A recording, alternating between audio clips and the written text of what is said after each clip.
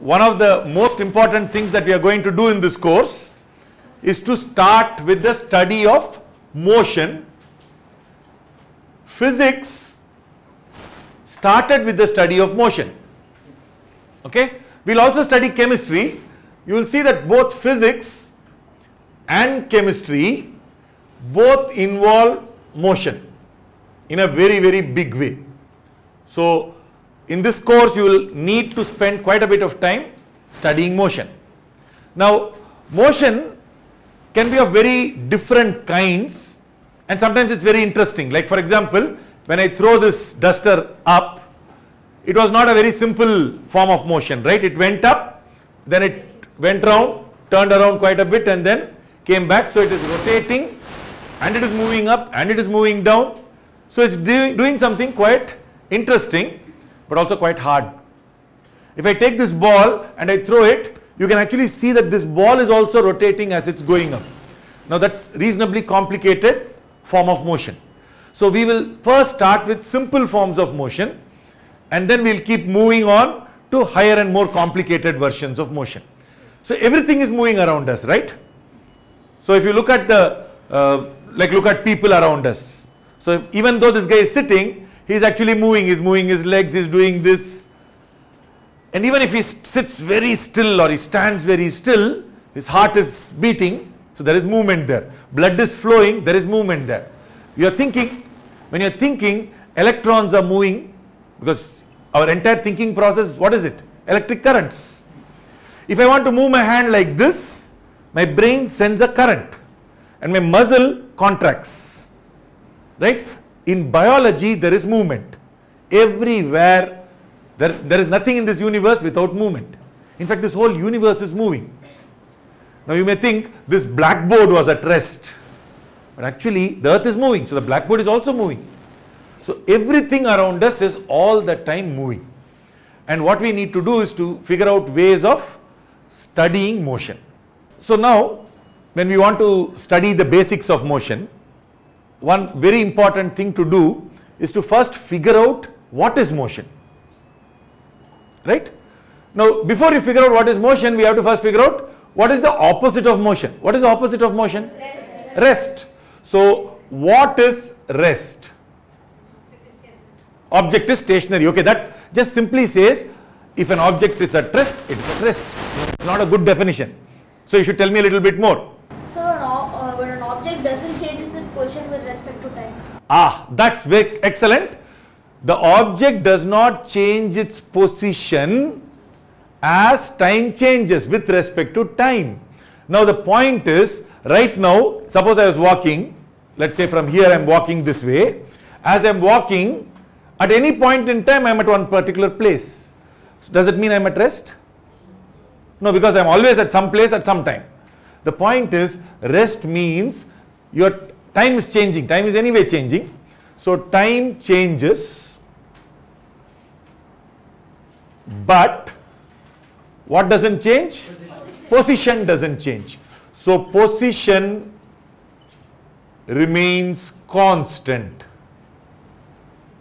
or does not change as, so this is one part, this is the second part. Position remains the same as time changes. What is that? That is rest. So then what is motion? Perfect. So position changes as time changes. Now this point is that time always changes. You don't have to do very much for it. Whether the object is at rest or in motion, time is anyway progressing, changing. So you have 1 second, after that you have 1 more second, and then slowly time changes, right? After 1 o'clock comes 2 o'clock. So this we don't have to worry much. We still have to figure out and measure. And something extremely interesting happened almost 100 years ago. There's this very interesting guy who asked very silly questions about time and found some extremely interesting answers. One of the things he found, that if you think it has been 1 hour and your friend thinks it is 1 hour, they both use very, very accurate clocks and measure. Is your 1 hour the same as his 1 hour? Mostly yes, no? If it's 1 hour, everybody is 1 hour.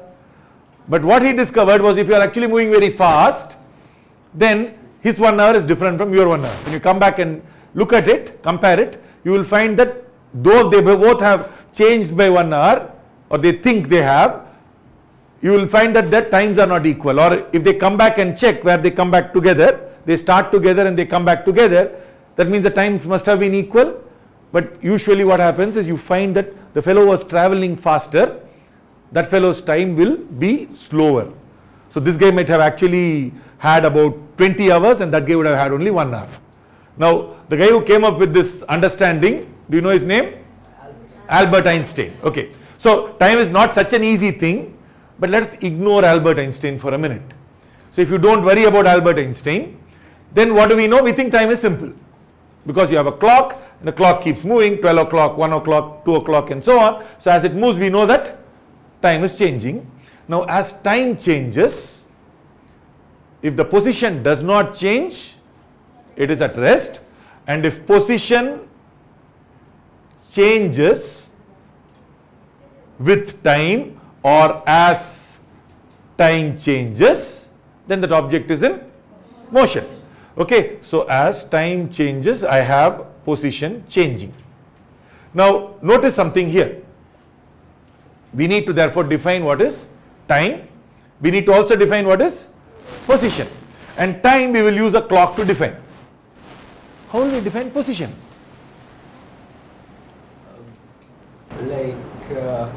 Use all the dimensions and find out where it is relative to one point. Excellent. Very, very important and useful idea.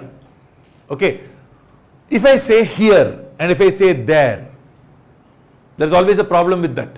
Because if I say an object was here and this object is moving like that and after some time it is there, you understand here and there. But that is because you are seeing it right now. Suppose you had to use a phone and tell your friend, I was here, then after some time I went there. Now what is here and what is there? How will they understand when you are talking like that? So you need a better way of saying it. You say, I was near that signal, no. Near Vallur Kotam, there was a signal, that's where I was. Then I went straight. Now straight you could have gone this way or that way or that way. Which straight? Okay, I went straight towards T Nagar. And then after 20 minutes of walking, I forgot that my school was already behind me. So I went up and then came back. Then I saw Padma Seshadri on my, will you see it on your left or right? Well, if you are walking back, you will see it on your right. Now, this kind of description of motion is good. That's what we used in day-to-day language. But it's not very accurate because it's very hard to communicate if that person doesn't already know it. Right? You expect that person to know where Vallur Kotam is, you expect that person to figure out where T Nagar, how to go towards T Nagar, and you need to know when you are coming back. Right? All of this involves lots of language, lots of talking.